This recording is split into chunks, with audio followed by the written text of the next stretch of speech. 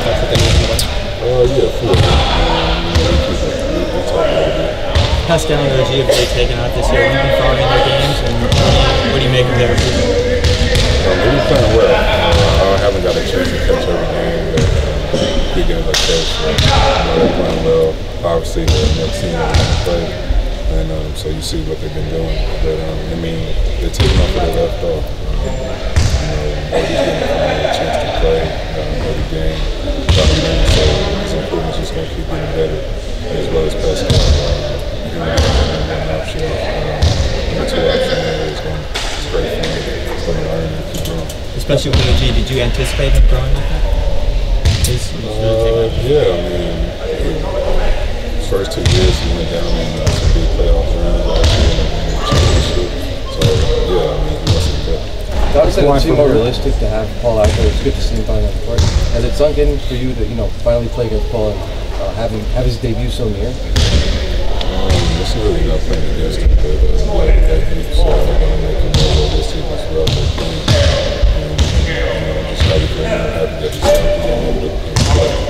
What was your carried over from last season, especially in the playoffs?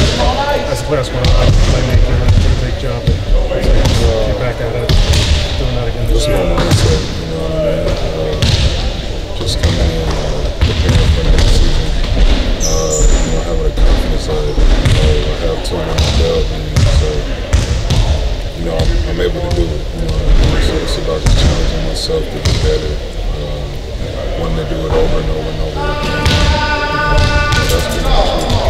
Has the decision so far? Yeah, I'm able to see my fans after the games. Southern California, beautiful weather, I'm at my house. So, I mean, everything's been good. It's so cold. Your ability to back up and roll is rather unique. How important has that been to adapt to these kinds of things? I think it's just, how I was brought up. Never really read the newspaper articles. Just focused on my game. It wasn't for me too. I came from not being ranked to going to a D1 scholarship and then drafted in the NBA. So outside noise didn't mean anything to me. It's just about me, my group of team I'm with, the organization that I'm with now, focusing on the game. Outside of the championship, what will you remember about your new win coming? The guys, the journey, what I mean? Also the country. The city was amazing, and there's just so much to keep going on and talking about it. When you were in Vancouver, you talked about the reception you got from the people up there. Did you see that many ex-Canadians down here that continue that with their love and appreciation for what you did? I was just telling someone the other day, it's shocking to me how many Canadians do live in America or just Disney, just walking around, people saying I'm from Winnipeg or these different cities in Canada.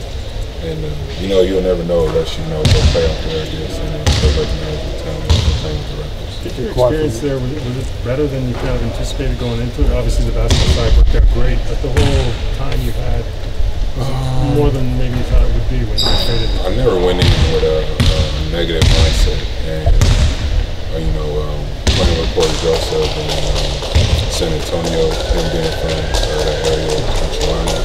I knew what the city kind of brought, just going out there, playing games, hanging out with him and his friends, him taking me and showing me the city. So I always felt positive of the trade, and front office, I knew it was great already with Masai being in there. So it was never a negative thing. Always just open-minded. And 2 more. Played together yet. How have you tried to get to know each other and form a bond? I mean, as well as off the court, I hung out with previous times before being on teams. But now it's just about translating it on the court. And the only thing to do is just play.